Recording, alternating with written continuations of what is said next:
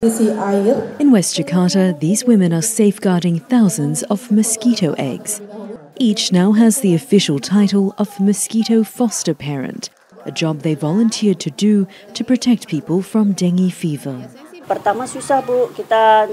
At first, it was hard to find people who wanted to be responsible for them because our knowledge about mosquitoes was limited.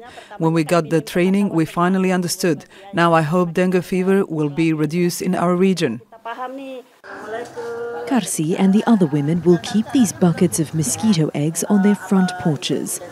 During the next few months, the Health Ministry will continue to distribute mosquito eggs infected with the naturally occurring Wolbachia bacteria to communities around the country. Dengue fever is a viral disease transmitted through the bites of some mosquitoes. The virus is weakened when it interacts with the bacteria that is naturally present in most insects. Local authorities will monitor these containers to ensure the eggs hatch. That's a process that should take about 2 weeks. After that, the containers will be replenished with more eggs, a process that will continue for about 6 months. The eggs have travelled from Gajah Mada University in Yogyakarta. Researchers there, working with Australian scientists, found the Wolbachia method reduced dengue cases by 77% compared to untreated areas. The same study also found patients being admitted to hospital with dengue fell by 86%. The plan is that this will be carried out throughout Indonesia.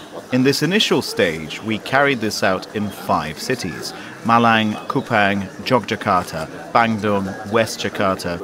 By 2030, our target is 0 deaths from dengue fever.